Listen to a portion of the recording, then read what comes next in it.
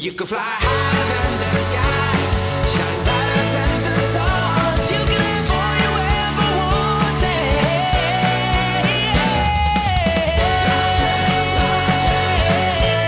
wanted. You have to learn from failure. You have to decide what is going to happen, what decision you're going to make after you fail. Yeah. I've failed many times, but success is defined by the decisions that you make after failing. I think when I was young doing stand-up, another stand-up told me to try to tell the jokes that only I could tell. And I think that's a good piece of advice for anyone who has a creative pursuit, I guess, is just try to make the things that you really think only you could make, and to be honest to yourself, and yeah, to make stuff that you know you would like.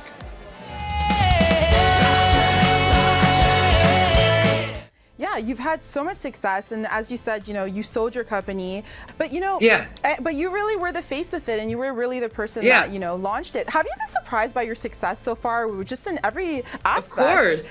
Oh my God, you know, I felt like an outsider my entire life. You know, even within my own family unit, I really didn't feel like I belonged a lot of times, and so, you know, I'm used to people kind of criticizing or being weirded out by my eccentric, weird style, and you know, to have like people embrace it, it's pretty mind-blowing. You know, I still sometimes wonder, like, wow, you guys really like me, or you know, I just can't like wrap my mind around it. And you know, I always like to end the show on a positive note, and I want to talk about, you know, we have a lot of viewers and entrepreneurs who maybe are afraid to, you know, go after their dreams and goals, because my show is all about inspiration and inspiring our audience. So, you know, for our viewers that are maybe afraid to pursue their goals, or they're going through a hard time, what advice do you have for them to maybe, you know, follow their dreams and become a success like you did? Well, you just gotta, I mean, nothing in life is easy, man. Nothing is easy. Yeah. So if you really, really, really want to do something, you stick with it, and you just don't give up, because eventually the sun is going to shine on you. It'll come around to you. You know what I mean? So, like, I didn't make it overnight. You know what I mean? It took me a long time to break through and become commercially successful. You know, so it's a grind. But, you know, if you really believe in yourself and you believe in what you're doing, you just stick with it. Just stick with it long enough, and it'll happen. Talked about some success, but let's talk about the challenges. Like, what kind of challenges did you face in the beginning of your career, and how did you get through it? Because it might inspire someone out there who's trying to make it and, you know, maybe is giving up.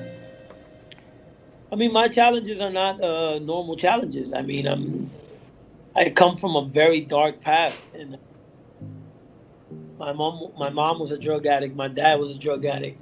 I was a drug addict for a long time. I was in jail for 3 years, and that's just the beginning of a couple of my challenges. You know, but what I'm trying to say, if you want a message for these young people that are listening, I came from the darkest hole that you could imagine, and if I made it and I did good, you could do it too. It's all about discipline, faith in God, and you're gonna make it. You can't always be on top, and you must be at the bottom. For sometimes you must be there to be able to see how to get yourself out. You know what I mean? And it's such a big accomplishment when you do. So that was the biggest advice in my life. It gave me patience. It gave me understanding of timing. It gave me just resilience. It gave me this ambition, or this philosophy to just keep trying again. If 10 times you cry, 10 times you dry your eye. You know what I mean? I think my character was forced to find inner strength. It was a question of find it or die. And I think my character is strong anyway. He's a neurosurgeon, he's a doctor, he's a thinker. But I think in this case, in this case, he needed to, you know, partner up with someone he didn't know. And he had to trust her instincts as well as she had to trust his instincts, you know. and they got satisfied. I continued to grow, so that's cool. It's fun to watch people hate, knowing that the hate is being generated only because they quit and I didn't.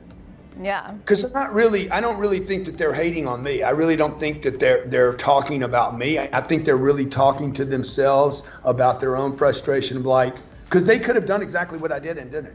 Mm-hmm. And I know anyone can do what I did. Anyone. If people did exactly what I had done along the way, and there's other people that have done 1,000 times bigger than anything I've even, partially accomplished. But anybody can achieve what I've done. And last but not least, our show is all about inspiration. That's why I created this platform, to inspire people to live their best life and show success stories like yours. So what advice do you have for anyone that is afraid to follow their dreams and take their dreams to that next level? They're afraid, they're not seeing results. What would you say to them to encourage them to live their dreams?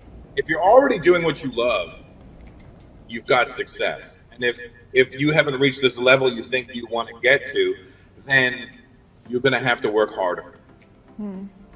Like, you're going to have to do things that you were not doing. The things that got you to where you're at are not going to be enough now. You're going to have to add to that. You got to get comfortable being uncomfortable.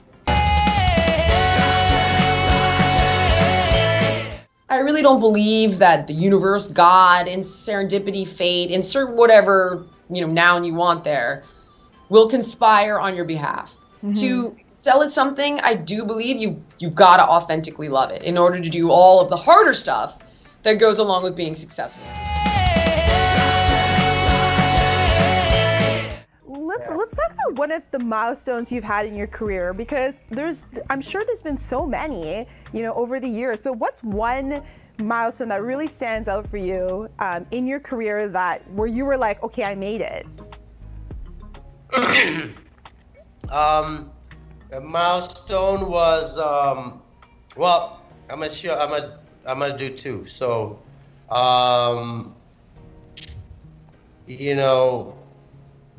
in the music business, we really had to prove ourselves back in the days. Growing up in LA, it was, music industry was predominantly like gangster music back in the day. So, we would make demonstrations and send them to like record companies. And, we would always get like, because we were so different.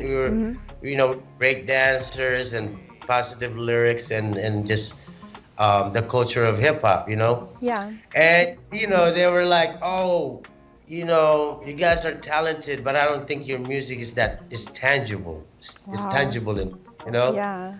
And, that was pretty devastating to hear. Like, I'm like, tangible? What is that? Is that orange? Tangerine? They tell me it's tangerine tangible. No, just kidding. And we really had to prove ourselves. We're like, we take no for an answer, and we're gonna prove it. We're gonna prove it that our music is tangible, whatever that word is. Well, if you can leave one piece of advice that someone gave you, or a mantra you live by, what piece of advice would you give our audience on kind of achieving success and kind of believing in yourself? Well, I think you just hit the nail. You have to believe in you before you sell you to anybody else, Yeah. In my case, if everybody could see my vision, then they'd go do it. Sell your vision.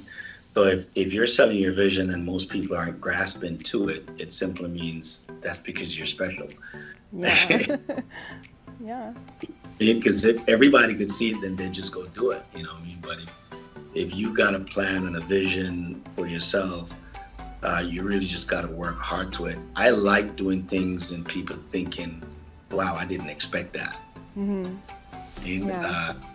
that's kind of my little high that I go for. I like proving people wrong in that sense. They'd be like, oh, well, that can't happen. And this, and then you just, blow them out the box.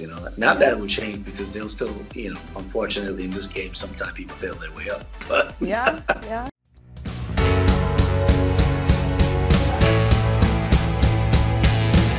You can fly higher than the sky.